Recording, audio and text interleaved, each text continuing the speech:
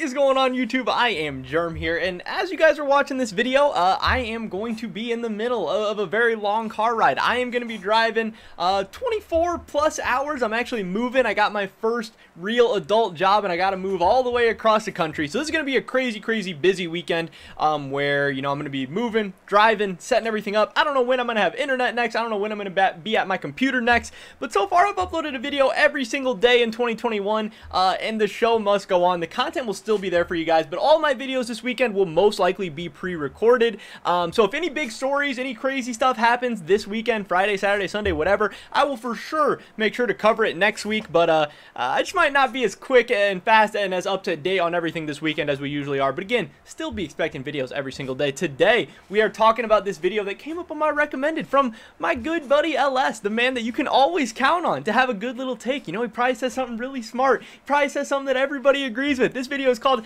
LS ranks Blaber to EU jungler, so you know it's going to be spicy, you know it's going to be fun, and that's what we're going to be talking about today. Definitely drop a like if you guys do enjoy this video. I'd appreciate it a ton. Helps me out with the YouTube algorithm. Subscribe to stay up to date on my latest content. With that being said, here we go. Let's hear what Mr. LS, my good friend, my dear friend, has to say about Blaber and EU junglers.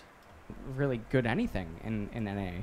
I mean, you look at NA's like current best player, like relative to its role. Well, okay. Blaber is considered like the best jungler that NA has, but Blaber is not. I don't even think you'd. So first up, pretty interesting there. Obviously, just him talking about best player in NA compared to their role, especially if you're just talking about North American players. You know, we can talk about imports and whatever's going on, but just as far as NA's best, it is Blaber. You know, Blaber he's won 2 out of the last 3 MVPs. He is the best jungler. I think he's probably the only NA player that you would even say is the best in their role. I think you have an argument for Vulcan at support. I don't really think you can make a case for anyone in the top lane. Blaber in the jungle, obviously no North American mid laners. And then 80 carry, I don't really think so either, because I think you got FBI, Sven, you know, all those type of guys. So Blaber is one of the best players in the league, one of the best junglers, one of the best North American players now that, you know, like Double It's gone and all that. Blaber is kind of the North American player. He is the guy that's kind of backpacking just native players. Again, Vulcan is also very good right there with him, but Blaber has been a consistent MVP, consistently great. But I think where a lot of this criticism is coming from people right now who kind of shitting on Blaber and stuff, it's just from MSI.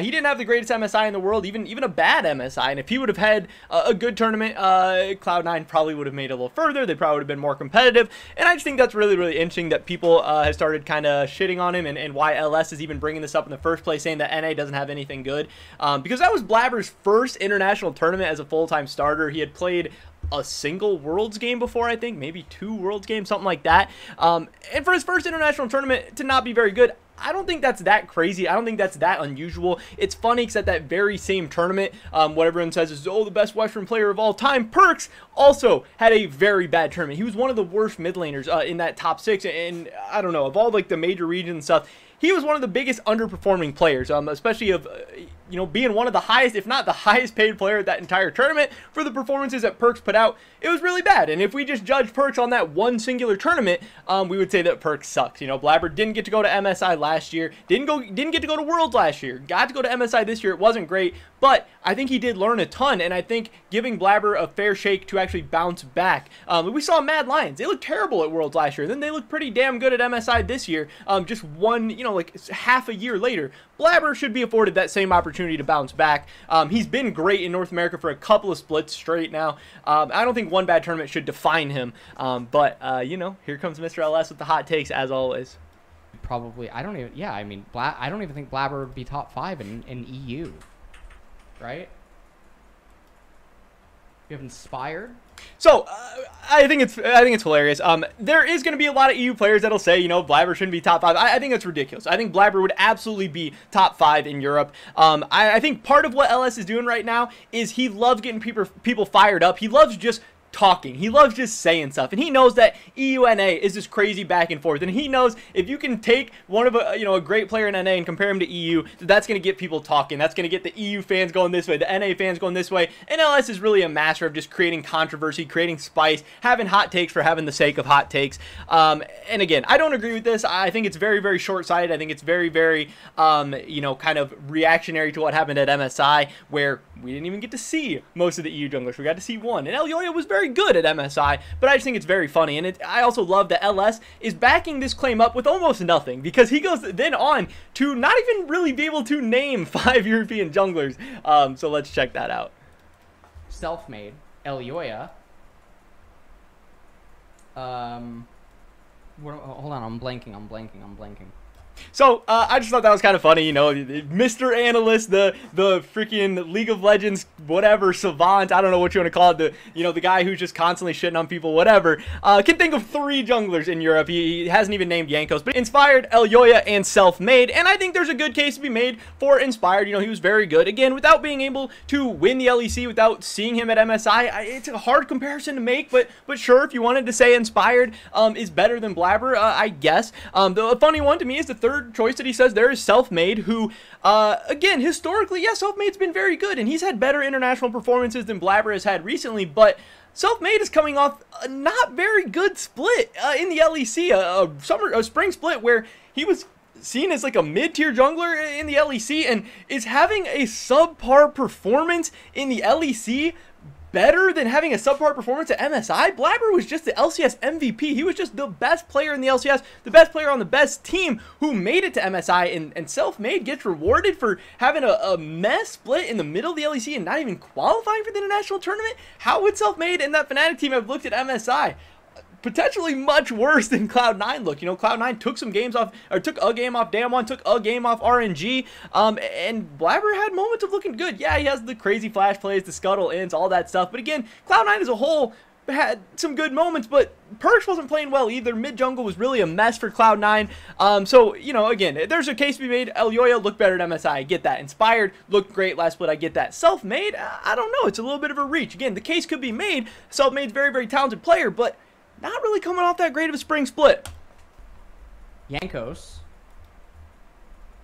I guess maybe he's, you know, who knows? Bwipo's maybe even better now. Honestly, like this is rough.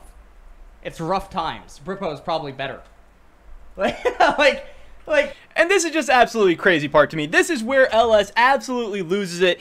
This is where he just completely talking out of his ass. He said Blaber wouldn't be a top 5 jungler, and he can't even think of 5 junglers, so then he just has to kind of keep going with it. He's not going to say, you know, that he was wrong. He's going to compare Blaber to Bwipo. Like, come on. First of all, is Bwipo even the 5th best jungler in Europe? I don't know. We just heard Razor yesterday say that he thinks Treats is better than Bwipo, and I think there's a lot of people saying that. There's a lot of those mid-tier junglers that you could make a case for. I mean, in the end, who really cares? If you're trying to make the argument that Blaber is worse than Bwipo in the jungle, that's just absolutely ridiculous. You have lost me in that conversation. You have lost me in that argument. There's obviously a case to be made for Jankos, Inspired, Elyoya. I'll even give you Self-Made if you want. If you're trying to tell me that Blaber is in the tier of newly role-swapped Bwipo, Treats, Jungle, Razork, and those guys, that is just absolutely insane. That is absolutely crazy. And please do not claim to be an analyst after saying something like that, because I completely do not agree with that. First of all, we have seen a sample size of, I don't know when this clip was from, but 2-3 games from Bwipo that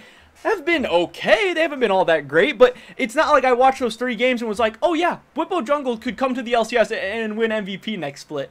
That's not what I was thinking at all. And again, from his peers, I'm not really even seeing anybody else rating Bwipo as the 5th best jungler in the LEC, and like a lot of people said, it's probably too early to tell anyway. But again, LS, this is probably what he wants. He wants people to react. He wants people to get up in arms. He wants people to get mad. He wants the Bwipo fans to come out and argue with NA. He wants the NA, the Blaber fans to come out and argue. And he's the master of doing this stuff. And I just thought it was hilarious. But man, that is interesting to me that he's saying Blaber is in that discussion in the Bwipo Treats Razork tier. Kind of funny, kind of, I don't know. I don't even know what the right word is. I was kind of speechless, but I just wanted to talk about it because I know I'm sure this will be something you guys want to talk about as well. But that is pretty much it for this video today, guys. Definitely drop a like if you did enjoy it. Leave a comment down below. If Blaber, not Blippo, if Blaber was in EU, where would you guys rate him? Where, 1 through 10, 1 through 11, whatever, where do you think he would be? I guess if Blippo was in the LCS, where would you rate him too? Apparently he'd be the best player in the league already. Absolutely hilarious stuff. Subscribe to stay updated on all this content. Hopefully catch you guys in the next one. But until then, peace!